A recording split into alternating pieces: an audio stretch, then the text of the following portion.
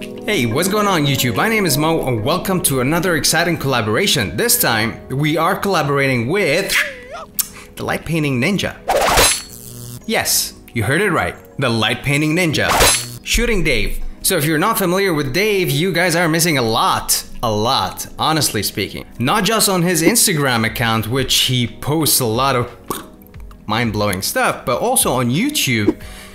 Dave has been an awesome creator on YouTube and I enjoy watching his videos. The content, the delivery, this guy is just awesome. Anyway, I'll leave a link to his YouTube account and Instagram account in the description below, so make sure to check him out. So Dave posted this gorgeous shot, I don't know, a year ago, a couple of years ago. So I reached out to Dave and I asked him, would he be interested in actually showing us how he shot the photo? What was his workflow in terms of using Lightroom and then moving it to Photoshop, how he handled the layer, how he masked the entire thing. I mean, look at this shot. It is so beautiful. Anyway, before handing it to Dave, make sure to like this video, subscribe to this YouTube channel so you don't miss out on future videos just like this one. And now I'm going to hand it over to Dave right after the intro.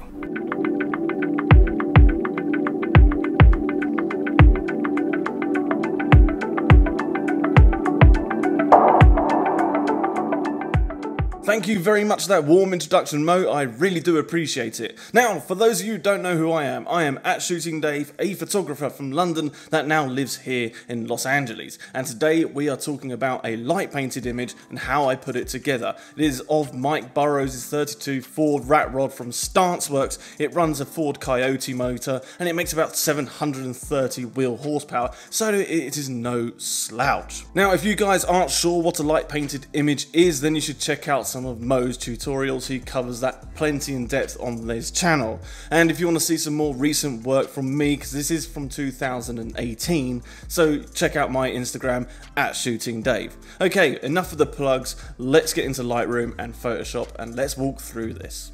Okay, so these are the different exposures that I have inside Lightroom of Mike Burrows' 32 Ford. I typically make my way lighting around the car, lighting up different surfaces and figuring out what I like. I tend to overshoot here, so I have more that I need, so that if I need to in post I can always use a different exposure for that perfect highlight. Now, there are a couple of changes that I like to make inside Lightroom before jumping into Photoshop, and they are typically dropping the highlights and raising the shadows. So just -10 and +10 on highlights and shadows. Other than that, I take out all of the sharpening, all noise reduction, and I enable chromatic aberration removal and profile corrections for the lens as well. So that allows me to have a nice clean image before jumping into Photoshop. For the car, like I said, I'll light the car, going around lighting the different areas, making sure I've covered everything I need to. I will also photograph the headlights and taillights of the car, as well as getting any ambient exposures. Now here at Mike's shop, we had the ability to turn on the lights in the background, which was handy, so I could get that hero light as if the car was actually sat outside. So once all that is done, simply select all of the images, right click, go to edit in and open as layers inside Photoshop, and this will automatically layer each photograph on top of another inside Photoshop. I've already done that, so let's jump straight into here. So I like to work on my images with background first, then the car, then any lighting on top of it. So if we start at the very beginning, which is the background, I have a base exposure here for the background, which is that shop light that we were talking about earlier. I made some camera raw adjustments onto that, so if we open up these adjustments we can have a look at what was done inside there, and all I did was simply cool down the image a little bit. If you're wondering what that red splodge is in the screen, that's just a highlight warning showing me that we've got a blown out highlight, but don't worry, I took care of that later on. So once that's done, I had a slightly darker exposure which I used and then masked, so it'd only be for the background of the image and not the floor. And all I did on that one is basically copy the same camera raw settings over, -15 on the temperature, just to cool down that light a bit so it isn't so orange. So if we turn off that camera raw filter, you can see that it's actually quite warm, and I thought it was a bit more pleasing if we have it slightly cooler and neutral. On top of that, I then added a curves adjustment. So if you look what we did in curves, that's simply just boosting up the shadows a little bit and recovering some of those highlights, just so we can see what is going on inside the image a little bit more, so it's not so heavy and shut down. Now, during the process, whilst working on the car, I might revisit areas of the background just to make it suit a bit more, but what I like to do is build out the background first, so then I have a general vibe for how the car is going to look, and I can adjust the lighting accordingly. A couple of other things I did to the background was I actually took one of the lighting passes for the car and included it for the background. Now if I turn off this layer mask, you can see what I did here. So it's actually dropped down in opacity to 65%, but if we put it back to 100, I simply walked around the back of the car, but I actually quite like what it did to the floor. It added this nice pool light, adding a little bit more texture and tone into the ground. So I had that layer set to lighten above the background. So if we just reapply the mask and set back the opacity to how it was, 65, and there we go. So that's just adding a little bit of light around the bottom of the car, which I feel is quite nice. Moving on, we also pulled in some of the headlight and tail light exposures and burnt those into the background. I can sometimes put these on the top, but I like to put them on the background as well. So this is probably put in after the fact and slightly later, but yeah, these are the exposures used for that. So moving on to the car now, that's all the background taken care of, so we don't need to work on that anymore. So the car.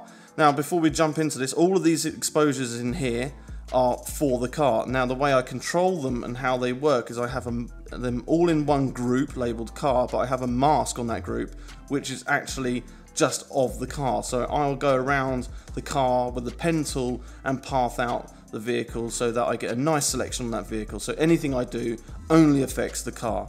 Okay, so when it comes to building out the car, I like to start with the largest portion of the car, and that is typically the side. So when you're doing a front 3/4, the front is going to be narrower than the side, so I like to work with the largest side of the car. So here's our exposure for that. It's got a layer mask on it, so it's simply just lighting up the side of the car, and I use the mask just to take out some of the points in the roof where it got a little bit too hot. Now moving on to the roof, I didn't like how it was looking in this exposure. I felt it was a little bit too hot, so I had another pass that I used for the roof. So if we turn this one on, it is slightly darker in exposure, but it gives a bit more tone and texture to the roof, which I liked. And I set this layer to blending mode normal, and then I applied a mask on it so it only affected the part that I wanted. So if we turn these two on, you can see combined it gives us a nice texture, because I didn't want all this metal work to be lost with white highlights. I wanted to see all that lovely texture and patina carried through. So paying attention there really, so I'm not destroying any of the details of the car. Then we had a rim light, which is walking around the back of the vehicle. This is set at lighten mode, and I just threw a mask on there to get rid of any areas that I didn't want, and it was mainly in the bottom left of the car down here, seeing as we'll be coming to those later on. Looking at the images, it's looking pretty good so far. There's only a couple of things that I feel like it needed, and that was mainly around the front grills. This is all handmade in here, these louvers which house the headlights. They're completely custom, so I wanted to make sure to show those off. So I have an exposure down here which is obviously doing way too much to the car, so I just have a little mask on here getting rid of the bits that are not wanted. So mainly underneath the wheels, and also just making sure that we can see inside the cabin here as well. So very subtle, but I feel like it was needed. Next on to the wheels, I have a nice exposure because these are actually, as far as I can remember, they are Le Mans racing wheels. They're prototype wheels, so Mike in theory should not have these, but nevertheless he managed to get his hands on a set. So obviously it's important to pull attention to those. This pass on its own is too broad and too bright, so slap a layer mask on there and it only really pulls out the wheels there. So now the car is looking nice and squat, and I like the way it's looking. The only thing we need to do now is add on some of the headlight pass, because we have it turned on the background but not on the car, so that looks a little strange. So I duplicated that headlight pass and just brought it in here. I set the mode to light, and then I feathered it off to the areas that I wanted to keep it in. So I just tidied up to make sure it didn't spill out any further than the grille. So if we actually lose this layer mask, you can see it's lighting up the front subframe and the insides of the wheels, but I thought it was a little ugly, so yeah, I just cleaned it up so it's only showing up in the grille.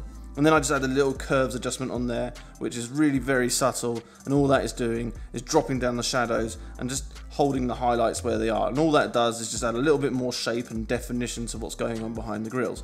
Now, that is it inside of Photoshop. I do all of my color grades and adjustments inside of Lightroom, so I'll jump back over to Lightroom and show you what I've done there. Okay, so the final effect in Lightroom looks quite different from what it did in Photoshop. Here's the raw one out of Photoshop and the finished product inside Lightroom. And now I know it looks quite different, but don't worry, I'm going to go through all of the steps that I did in order to make this image look like this. I had a vibe that I wanted to go for, which is kind of urban and grungy. So all these settings were basically working towards that. The first thing I did was actually take out some of the warm tones in there. I felt it was a little too warm and I wanted to add a bit more of a cool look to it. So I just dropped down the temperature -5. I also dropped down the exposure a little bit as well because I felt like it was a little too open and a little too cartoon looking, and dropping down the exposure by 1/3 of a stop makes it feel a little bit more vibey and a bit more grungy, which I liked. I also recovered some of the highlights, and I brought back some of the shadows as well because I felt like it was getting a little too heavy and a little too weighted. I left the whites and the blacks alone. I added a little bit of clarity, and now typically I always add a bit of vibrance but then counteract that by removing some of the saturation, and that's it for the basic panel. Then moving on to the tone curve. Now this is actually where a lot of the image look is developed. I prefer to use the tone curve for my color grading and also my contrast. So down here I've actually lifted the black point up a little bit to 4.3%. I then dragged down the shadows a little bit and also lifted the highlights. But if we go from RGB into blue, you can see I've pushed blue up into these shadows and dropped blue out of the highlights. Now by doing that, it introduces a little bit more yellow into those highlights. Going through to see if we've done anything else to green. No, I haven't. In the red, no, they're both left alone. So it's just RGB and blue that I affected. Left the HSL tab alone, that is as is, same with split toning. And then we come into the detail, the sharpening. Now I do a lot of sharpening here. I use quite a large amount. So if we zoom in here and hover over amount and hold Alt or Option and then click here, you can see that it's quite a well-defined image, and I did that on purpose. I have quite an aggressive radius on here, 1.2. I normally stick around 1 to 1.1, but I felt like I wanted to pull out all of the sheet metal and really make these edges become a little bit more obvious. So that's why I'm going for a slightly larger radius on here. Also had quite a lot of detail pushed in as well. So if we hold down this, you can actually see where those two effects are combined. It's really starting to pull out some of the edge details. If you look at this tire here, you can see like the edges have been pulled out nicely. But to counteract all of that sharpening, I use a lot of masking as well. So you can see it's at 47. So if we click Alt or Option over masking and click on the little slider itself, all of those white areas are the areas that are being sharpened. The black areas are being left alone. So I'm not globally sharpening the image. I'm only sharpening the parts that I want. I had a little bit of noise reduction in there as well. It was shot at ISO 100, so it doesn't really need it. But the thing is, because it's long exposures, that sensor's getting warmer and warmer the longer it's being held open. So I always add a little bit of noise reduction to light painted images, whether it needs it or not. It just makes me feel better. And ultimately, that is it for all of the color changes and editing process on this image. So there you have it. That was Mike Burrows' 32 Ford light painted. Pretty simple once you know how it's done. Thank you so much to Mo for having me on this channel. I really do appreciate it. It's nice to see all of your audience out there. So hello from me and thank you to Mo. Right guys, I'll hand back over to Mo and he can sign out this video. See ya. You see guys, this guy is a light painting ninja. Whether you guys like it or not, he is a light painting ninja. And I think he should rename his accounts to a light painting ninja, because he is a light painting ninja. Anyway guys, we've reached the end of this tutorial. Now don't forget to check out Shooting Dave. I'll leave a link to his YouTube account and Instagram in the description below. Make sure to check him out. Now if you have any questions, if you have any queries, please leave us a comment in the comment section below. And don't forget to subscribe to my YouTube channel, and I'll see you in the next video.